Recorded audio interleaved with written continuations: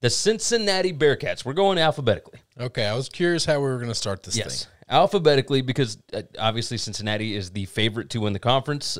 Their odds right now, minus 225 to win the conference.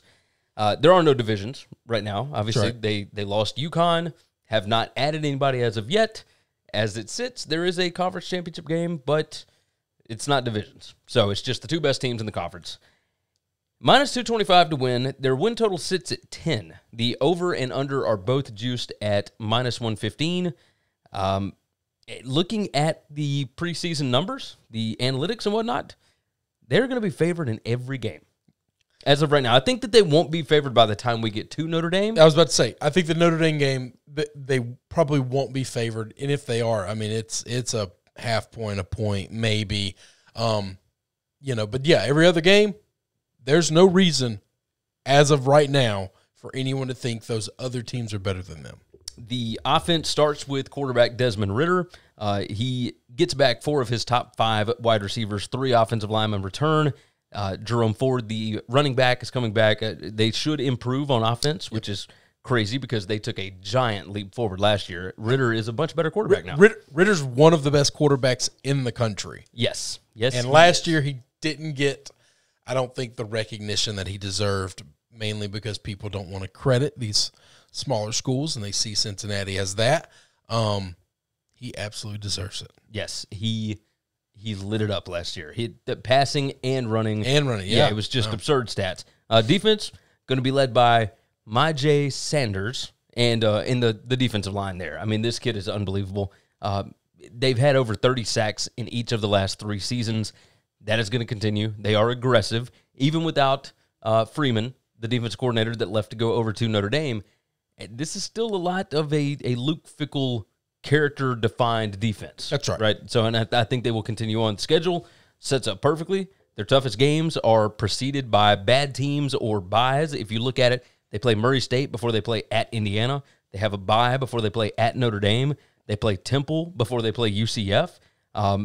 It's just it sets up perfectly for them to have a good run this year. I understand they play Temple before UCF, but that Temple game comes between Notre Dame and UCF. I think basically they're going to play Indiana, Notre Dame, Temple, UCF.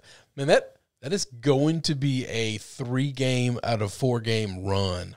Yeah, I mean, it's going to be tough, but this is not the same Temple that we're used to. No, right? I'm not saying Temple is anything that we're used to. I'm just saying you still have to prepare for an opponent. You can't overlook anybody, and you're coming off of what is either going to be the biggest win in school history at Notre Dame if they win that game, or a heartbreaking and super deflating loss at Notre Dame. Yep.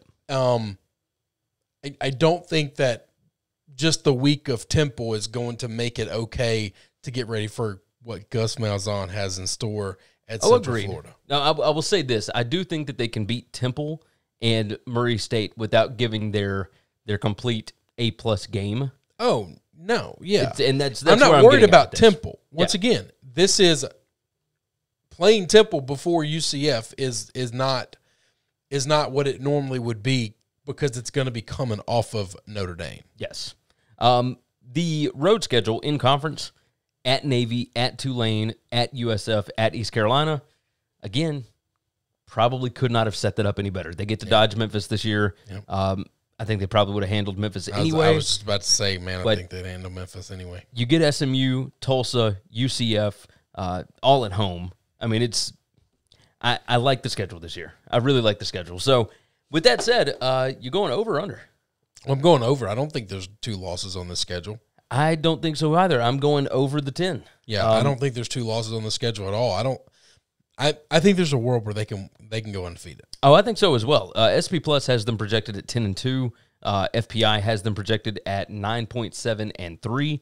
FPI is including the conference championship game. No. They were 9-1 last year. They were 11-3 the year before that. I'm going over the 10. Like I think that this is a team that could absolutely go undefeated this year. Absolutely.